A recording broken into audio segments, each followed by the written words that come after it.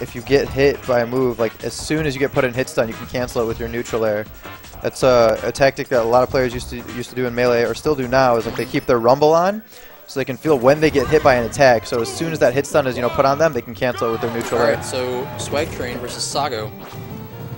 I think this is losers. These two have semis, definitely yep. played before. I don't know about the Luigi Meta Knight matchup though.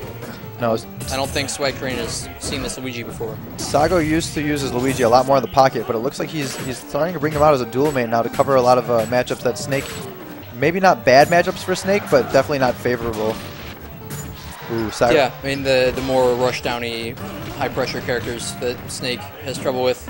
Yeah, I guess it's funny that he chose Luigi because Luigi is kind of the exact opposite, where he gets most of his conversions on punishing overpressure. Yeah, and He's just basically a sponge.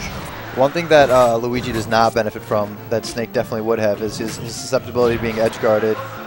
And it looks like Swagtrain is not having much issue keeping Sago up in the air here, like I thought beforehand with Luigi's aerial prowess.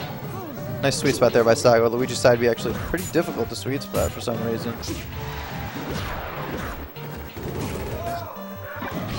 I'm not even sure that you actually can sweet spot it. I mean, it's more just a matter of getting You the finish edge the right end as it leg, ends.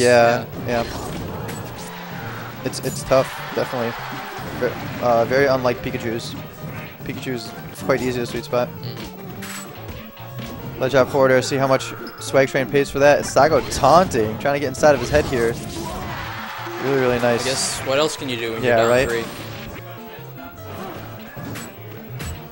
Sago wave dashing back and forth, trying to spot dodge, but unfortunately gets hit by the grab down throw. Not by the dimension cape though, luckily. Ooh. Oh, the jump Really worked out. nice. Yep. Yeah, see this, the neutral Yeah, air. this doesn't look fun for Luigi either. The sword really doesn't give him a lot of room to get in. No, what I was talking about with the neutral air did not seem to help him at all. Well, you know how Luigi can kind of get an upper hand on a lot of characters just because of how long he stays in the air when he jumps. You know, a lot of characters aren't ready to deal with that. Like, they're ready to throw out a move and then the characters land it again, so they're covering other space. But Luigi just can kind of still be there, and keep pressuring you after you try to throw out a move to get him out of there. Oh, what is this, like lag? Meta Knight can compete with him. Yeah.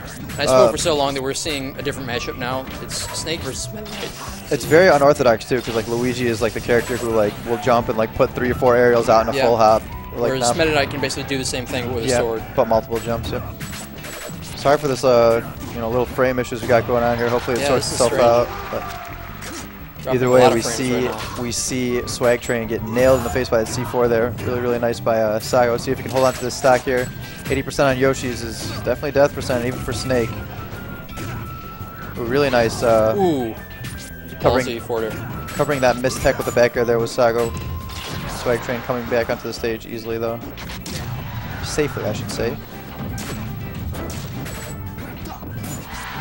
And that's going to do it here on Yoshi's story. Not really much opportunity to DI, pull your C4 and blow yourself up like you see Snake do. Wow. Was that Phantom, dude? That looked like Phantom, dude. I don't know if it was just our frames kind of being choppy where I didn't see the... Well, it's those janky Brawl Snake hitboxes. Yeah, dude. Snake's axe kick's so good. So good.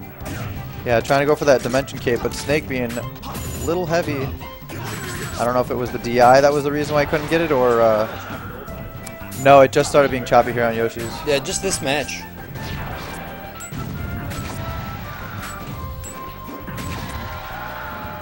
And it's fixed. Yeah, we did I think it's like a refresh or something, change scenes and put it back, but thankfully it's fixed. So anyway, we got 80% here for Swagtrain. Sago covering below the platform, making Swagtrain come to him. Now, is he stuck? I haven't been keeping track. No, he's not stuck. Well, didn't matter. Yeah.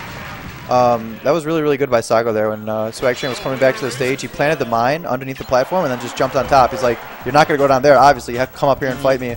And Snake's so strong on those platforms, like, has a lot of moves that with the knockdown, setting up for tech reads. And his back air, totally horizontal. He can do like a platform drop back air, very, very strong. And so it looks like he's going to stick with the Snake here. Definitely worked on that past game as we saw, but It's an interesting use of the C4.